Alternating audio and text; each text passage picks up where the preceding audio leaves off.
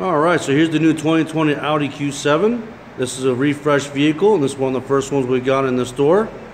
So let's talk about some of the detailed changes. So first you notice you got an all-new grille design, more in line with the Q8 and all their other Audi brand cars.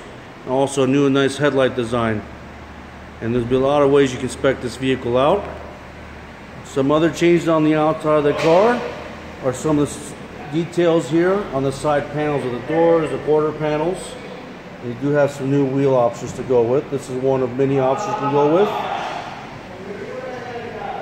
So it looks a little more butch, a little more masculine, I would have to say, compared to the previous one. And the changes are really obvious here in the front.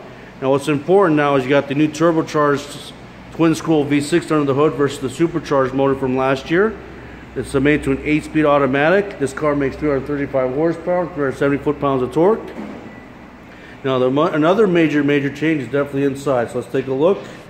So if you're very familiar with the Q8, this is going to look just like the Q8 inside. So you have the all-new dash design and also Audi's new MMI touch response system. So you got your dual screens and your virtual cockpit still there for your instrumentation. So that's one of the wholesale changes that's been done here, as well as the center armrest, the center controls. This is the mimic the Q8 and also all our new premium big cars. So the A6, A7, A8, Q8, and now this car adopt this new design theme.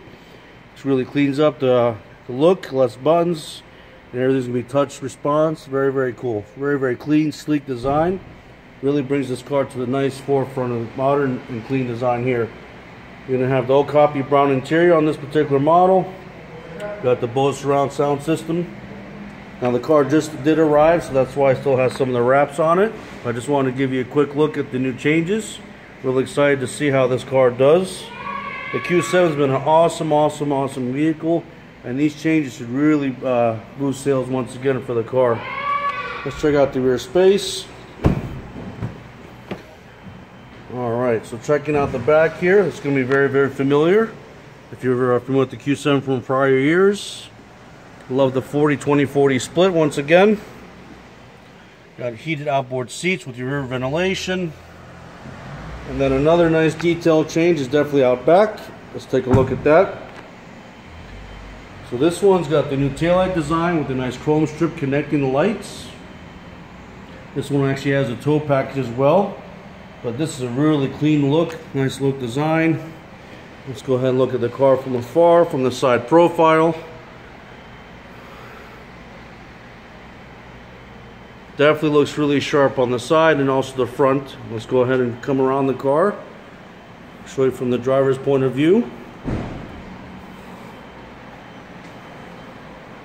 Really like the new grille design. Let's check out from the other side here.